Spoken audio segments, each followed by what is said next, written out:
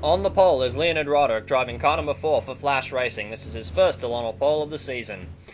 The main news in the TM Master Cup Series is that the MCMA teams have sort of reared their ugly head again, but this time, to their credit, they appear to be doing some good for the series. As some of you may be aware, the Champ Car race in New York City is having some difficulties because several of the support categories have pulled out over concerns of the actual course there. And the MCMA's proposal is to run a TM Master Cup Series race on a Saturday in the streets of New York, possibly as an exhibition race. I'm not entirely sure who will be invited to this race, and since if it would be a non-championship race, not every team would be obligated to show up. So we'll have to wait and see on some of those details. But it appears that the main driving forces behind this event are Thomas Mitchell, the owner of Mitchell & Sons, and the Majestic Motorsports team. It looks like they're beginning to negotiate this race by themselves. Now, if they're able to get a New York City street race on the TM Master Cup Series calendar for the long term, I guarantee you that'll be enough to see both of those teams back on the grid for 2013. As for the rest of the MCMA teams, I'm not entirely sure of their involvement, but apparently their sponsors sort of told them that they would like an extra race as well. And having a street race in New York certainly doesn't hurt, as that is one of the largest markets in America. Dan, off to you. Thank you, Lance. As Roderick gets a good start on Davina Henton in car number 6. Matthias Taub in car number 10. Of course, started third, as you see Taub having a good start. Davina Henton dropping back. Adrian Devereaux, the championship leader, as you may have seen, didn't qualify too well either.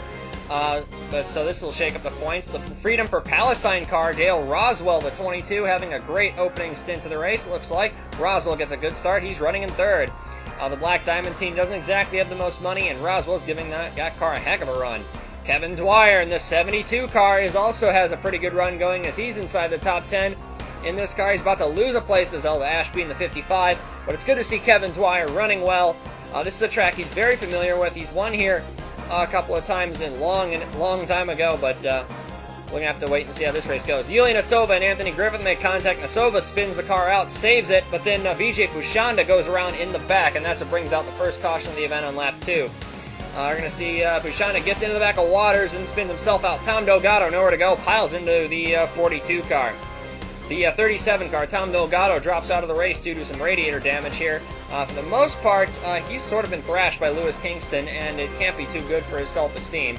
But even regardless, he's still been running well this season. Matthias Taub in car number 10 reported engine problems from the start of the race, and the 10 car is out of the race already.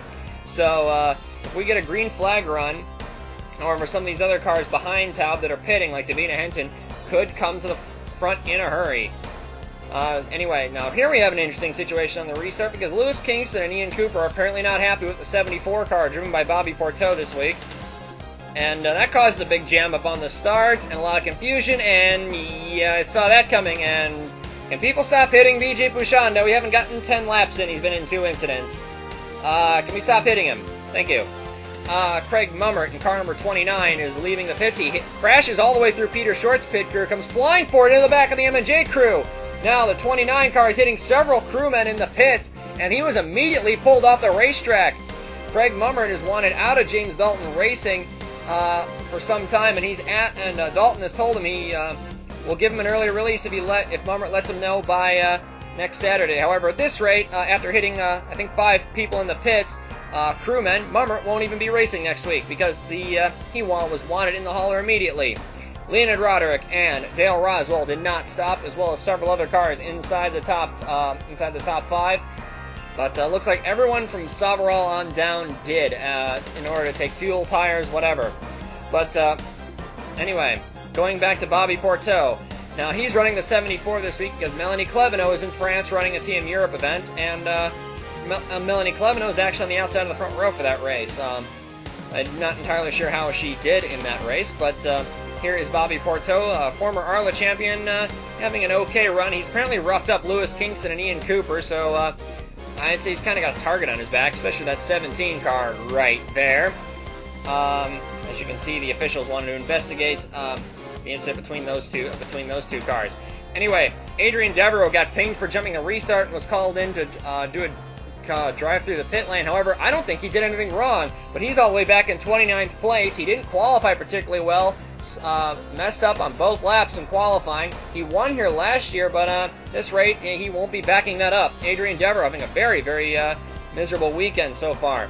Roderick beginning to pull away, and the only car quicker than Roderick in final practice is Matthias Taub. He's out of the race, so I don't think Roderick has too many concerns at the moment. Car number 4 is just beginning to pull away a bit.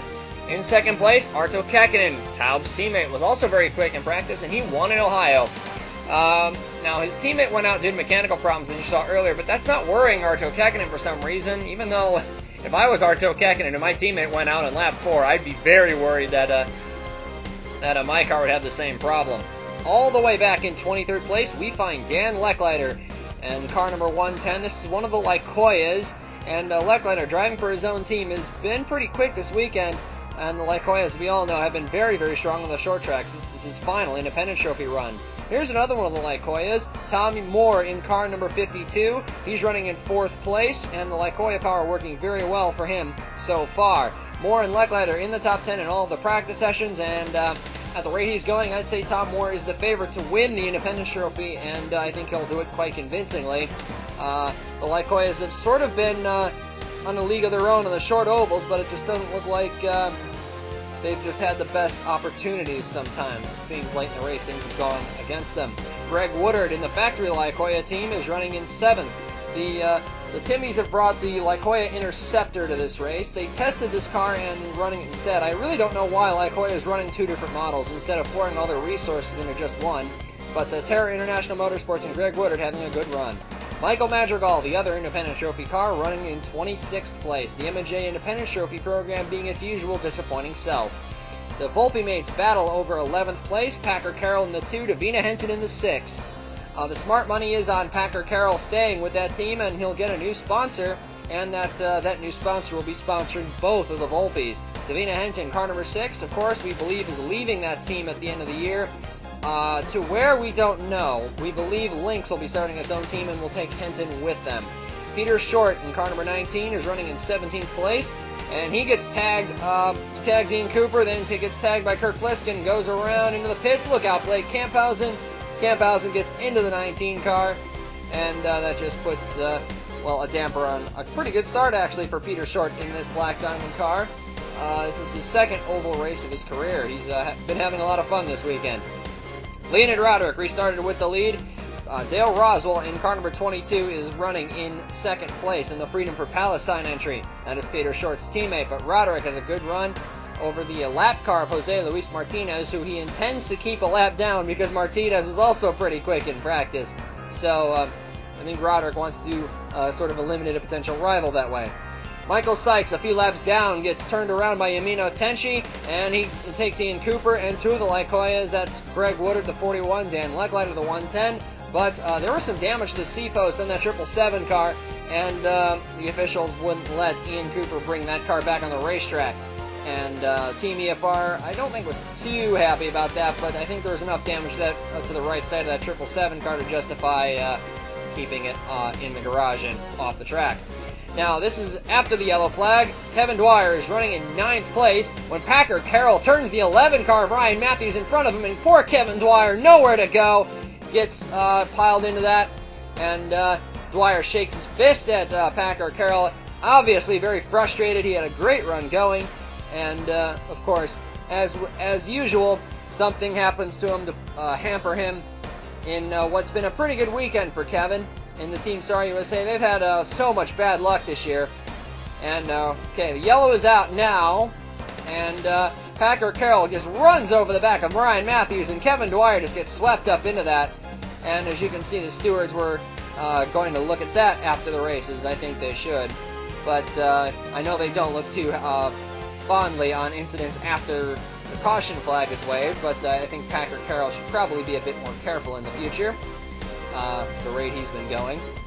Anyway, Chris Johans in car number 64 is in the lead of the race. Tom Moore is 2nd. Chris Johans, of course, former Arla champion, a lot of short track experience, and he started this year has had a very, very sloppy start to the year by anyone's standards, and it looks like he's cleaned his act up because lately Johans has not really had too many incidents, except, of course, in Quebec. But anyway, Johans having pretty good run in this 64 car. The Mitchell & Sons have not won a race since Daytona in 07, believe it or not. Now, they pulled the nose off of Kevin Dwyer's car, but he's up to second in this car. So, I've never heard of pulling the front end off a car and all of a sudden it goes faster. Wonder if Kevin Dwyer shouldn't consider a modified career after his Master Cup career ends, but hopefully that won't be for quite some time.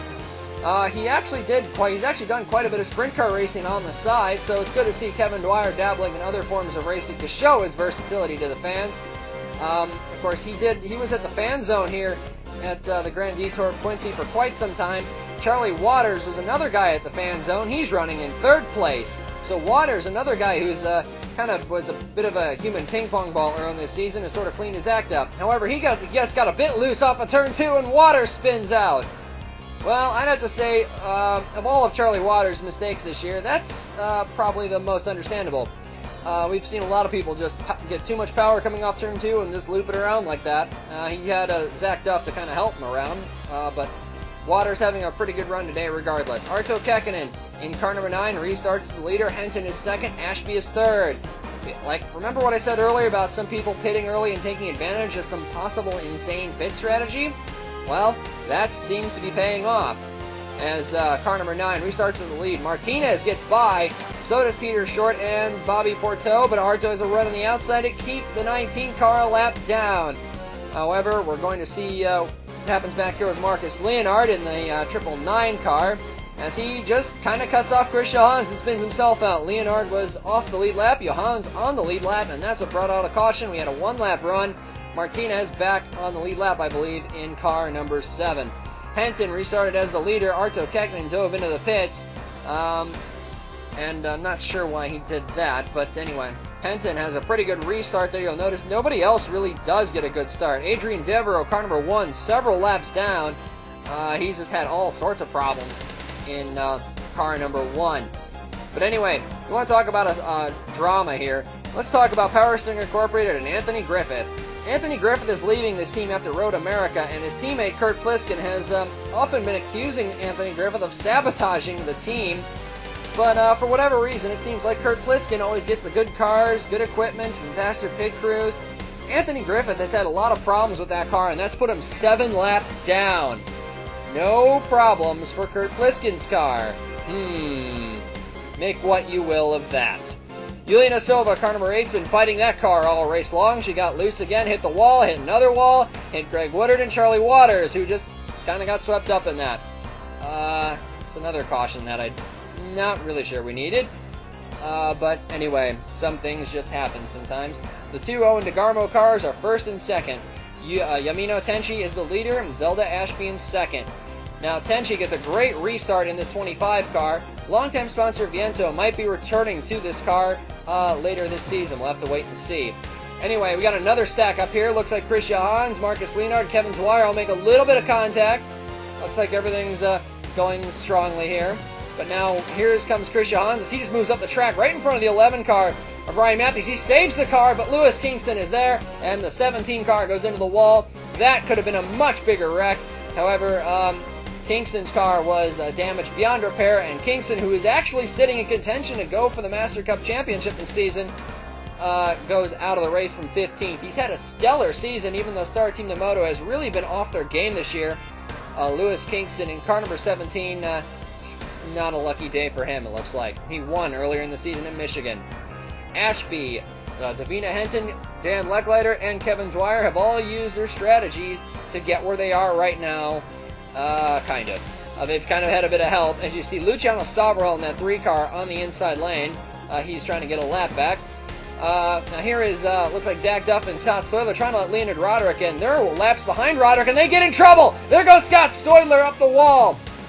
Now, it looked like the 5 and the 50 car slowed up a bit to let Roderick in there, because Roderick was making a bonsai move in there, but at the last minute, they decided to race each other, and they just kind of crowded each other and Henton into the wall. So, I don't know, I think Roderick was being a bit ambitious around back markers, but at the same time, I don't think the back markers were exactly giving him a clear signal as to what they were doing.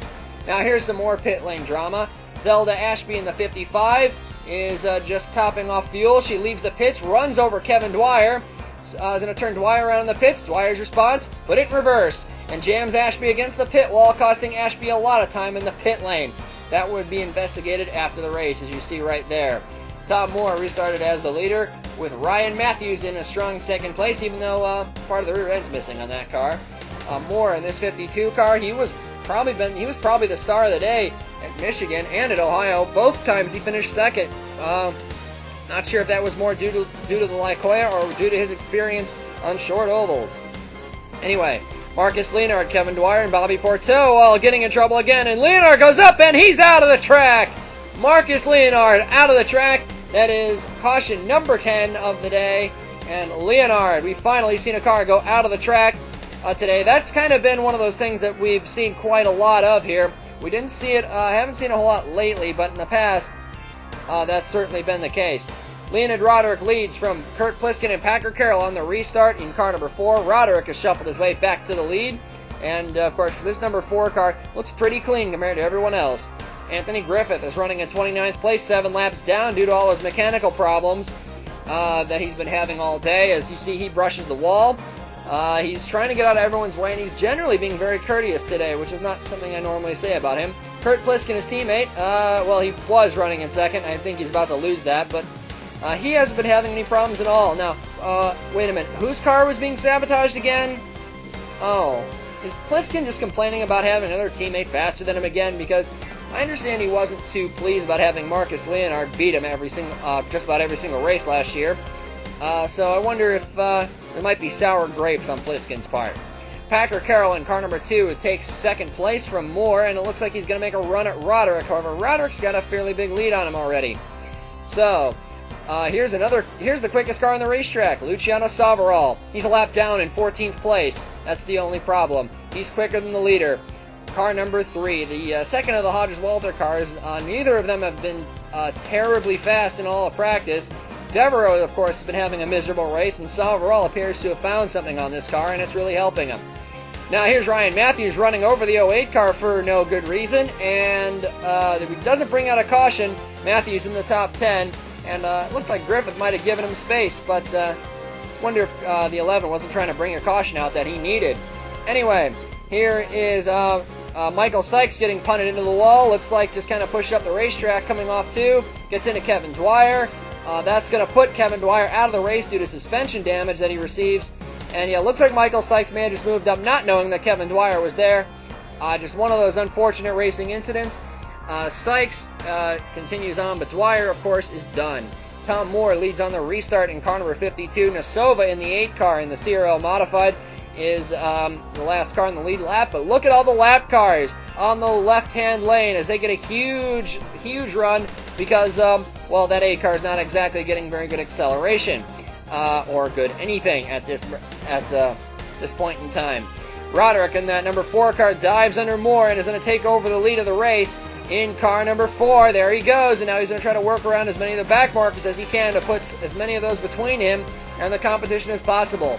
He's got a fight on his hands in this 4 car because of all that lap traffic, and because, of course, well, not all the lap cars are playing nice out there today. Some of them have been, well, obstacles, to put it rather bluntly. Moore looks like he's gotten around them, and Yamino Tenchi in that 25 car has moved up to 3rd. Kurt Pliskin in 4th in that 16 car, the Lone Ranger entry. And Tenchi trying to have a look on the outside, not going to be able to do anything there. Roderick slides back, though, and Pliskin takes over 2nd. Tom Moore is back up into the lead of the race in the 52. Pliskin has been having a very solid run today, at his teammates' expense, perhaps? Anyway, here is the 52 car of Moore as he is, he's still ahead of Roderick, still in the lead of the race. That's Mika Passon in the 12 car. That is not Ryan Matthews, but there's Adrian Devereaux up ahead. Devereaux is, I believe, 3 laps behind the lead, and his day couldn't possibly get any worse, unless he were, of course, to crash. But anyway, Roderick and Tenchi now having a pretty good battle for 2nd as they've dispatched Kurt Pliskin. As Tenchi has a run the inside. No, Roderick gets the better run off of that, off of turn 4, and to come into turn 1, of course, turn 3 is much wider than 1 and 2, but turn 4 tightens up rather quickly. All the lap cars that got by the leaders in the restart have dropped back, except for Luciano Savarol. He's on the lead lap in 10th. So if we get a caution, Savarol is back in the race. and with a car this quick, he could be a serious contender for the win.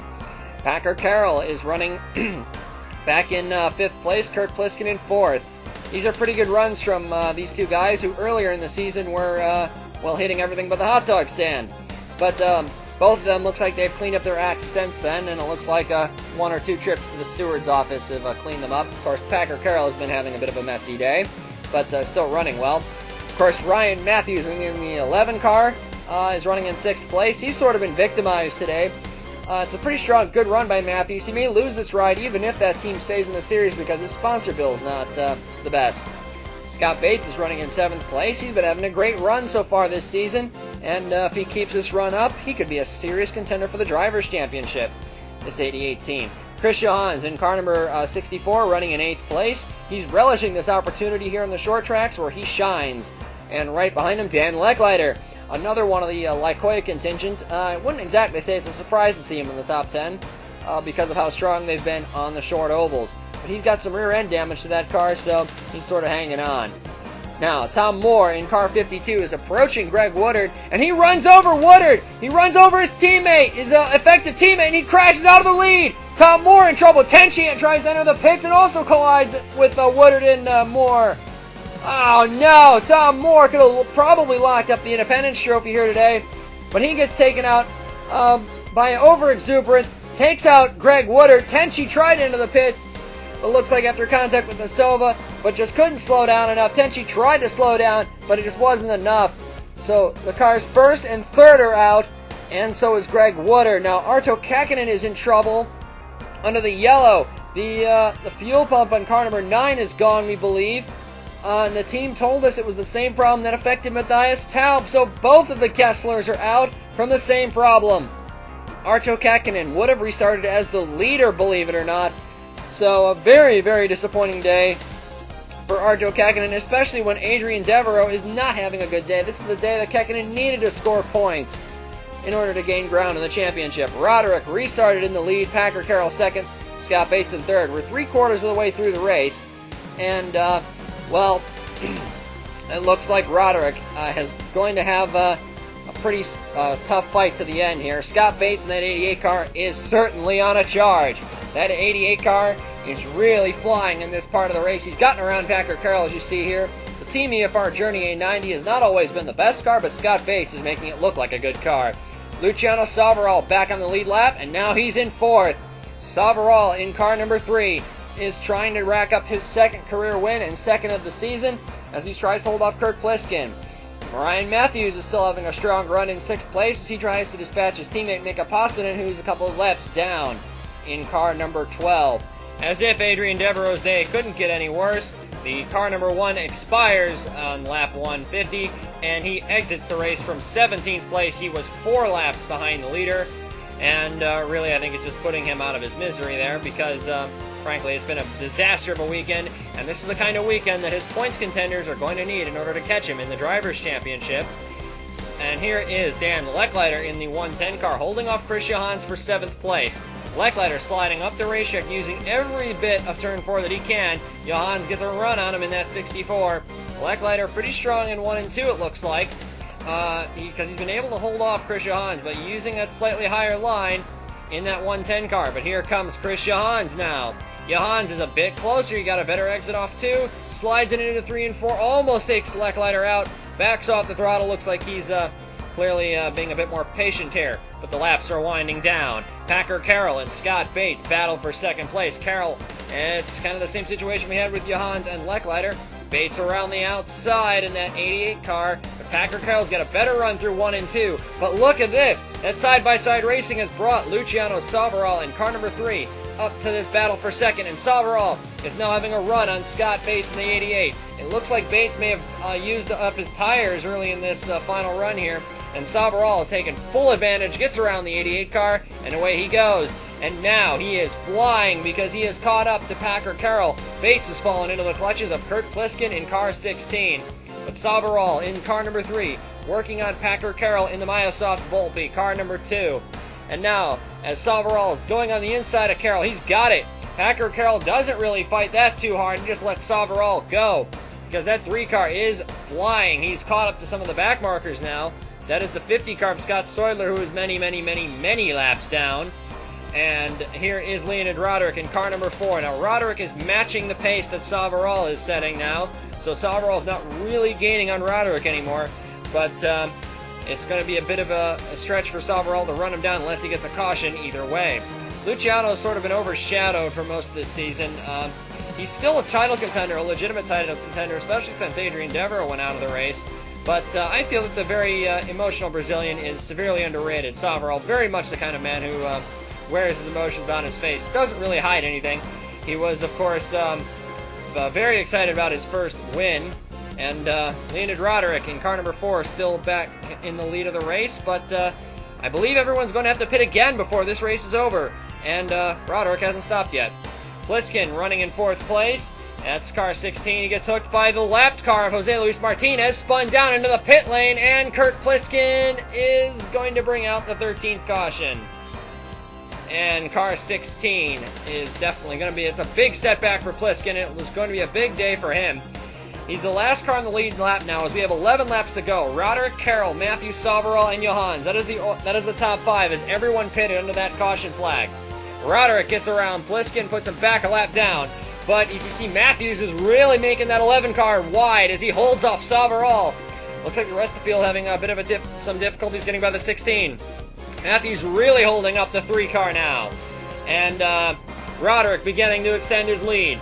Savaral, car number 3, is desperately trying to get around Ryan Matthews in car number 11 as they work around Kurt Pliskin, and they do battle for 3rd. Savaral's he's got the inside line coming off too. Savaral hooks the back of him. The 11 car spins with less than 10 to go. Luciano Savaral turned Ryan Matthews out of a podium contention, and Savaral hooks the 11 and spins him down into the pit lane. But the 11 car of Matthews and the 3 car of Savaral were battling very, very hard. After that restart, I'm not entirely sure Savaral needed to do that, but Ryan Matthews' day is done. There is suspension damage to the 11 car and a heartbreaker for the Majestic Motorsports team. 3 laps to go. Roderick, Carroll, Savaral, the order. As Roderick gets the restart, Luciano Savaral gets a great start in car number 3. He looks to the inside of Carroll coming into 1, and he's got it. Savaral has taken over 2nd. Now he's going to have a run on Roderick in the 4, but Roderick holds the outside. Here they come into 3. Savaral on the inside. He's got it right now, but Roderick's going to have a better run off. Down the front straightaway, Savaral does not have enough to clear Roderick there. Roderick holds the lead. 2 to go. This time, Savaral dives through on the inside in 1 and 2. It looks like he's got it this time. Luciano Savaral comes to the front, and now he's going to be able to get a better run into. He's going to be able to cut off Roderick. Yes, he is. Savaral to the lead of the race with 1 lap to go now. This is the first lap he's led all race long. Roderick tries to fight back with a crossover on the inside, but Savaral is going to have the better run into 3 because the outside is where you're going to want to be coming off 4. Roderick's got it coming to the line. Savaral on the outside across Roderick, and he's going to take his 2nd win of the season. Luciano Savaral in a thrilling finish takes the win, and the Brazilian driver, very excited, was jumping for joy despite that controversial incident with Ryan Matthews with just a couple of laps to go.